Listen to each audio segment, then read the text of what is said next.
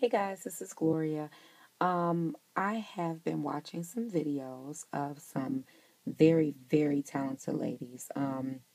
They've been making cameras out of the Balsa boxes from Michael's. And of course, I've saw the Balsa boxes, but I didn't pick them up because at the time I was like, well, I got so many of them from the past season that I didn't need to pick up any more for this season. So I didn't pick up any. And of course, when I went to Michael's to try to find some, the shapes that everyone was using, they were out of them. I mean, completely out of them. And I went to like three different Michaels. I know that I'm not supposed to be shopping, but I really, really wanted to make one of those Balsa boxes, cameras. So, anywho, I didn't find any, which was good. So, what I did was I started thinking about the boxes that I had at home, which is like this. And excuse my fingers because I just got finished working on the one that I worked on. But this is the one that I had, which was from past season. And I figured this is not too different. It is different, but it's not too different. So I tried to figure out if I could actually make one with this particular box.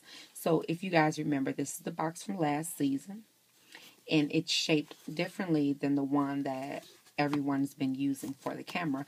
However, I think that it came out pretty darn good.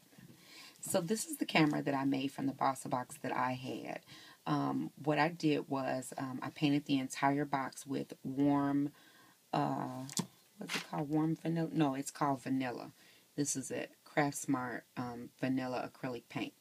So I painted the entire box with that paint, and then I used some of that lace that I always use from Hobby Lobby, and I layered that on just the top of the box, and not all the way even to the bottom, just almost to the bottom. And that lace has like a curved edge to it, which worked out pretty good because it helped me to center my little viewfinder here.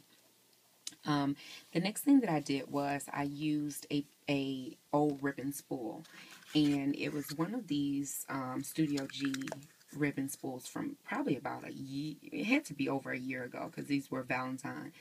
And so I had one of these, and if you take this part off, it leaves you with the perfect little viewfinder. Well, the perfect viewfinder for me. So that's what I did. And then I cut a piece of acetate to fit the front. And I made this flower in the inside. And I just put a little heart bling in the inside of the flower. And that's all I did to it. I also wrapped some of this box pleated trim around the side of it. And then I finished it off by wrapping a bead of pearl around the front. And then that way you couldn't see any of the raw edges of that ribbon of this spool that I had to use. The other thing that I did was I just added these flowers to the side because I just thought they were pretty, and added a few pearls, and then this leftover bling that I had when I created a card for someone. And then I just put two more pearls off to the other side. And this is one of those buttons that I bought. It's not going to focus good, but one of those buttons that I bought from, I think it was, yeah, Joann. And I just wrapped the bottom of the button with some bling so that it wouldn't, look unfinished at the bottom. And on this side, because remember guys, this is where this elastic trim was. And because I didn't cover this with paper, there were two holes here. So I used this hole for my little clicker part for my camera. And then I used this one where I just put a pearl at the top. And like most cameras, they have like this is the camera that I use. This is my camera that I use to film my videos with. And it has more than one little clicker thing at the top. So I was like, well, I can use that to my advantage and put a little pearl there. And so that's how I finished off the box. And then I also added this trim. This is some rosette trim that I bought from Saw Crafter, and some pearls that I also got from Saw Crafter. I thought this pink pearl would just tie in with the pink flower that I put on the front.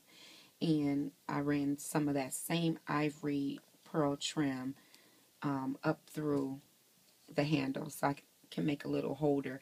So this actually can hang on the wall, which is, what I wanted to do with it. Also, what I did was I put some of this Velcro that I got from Joann, and it holds it really, really well.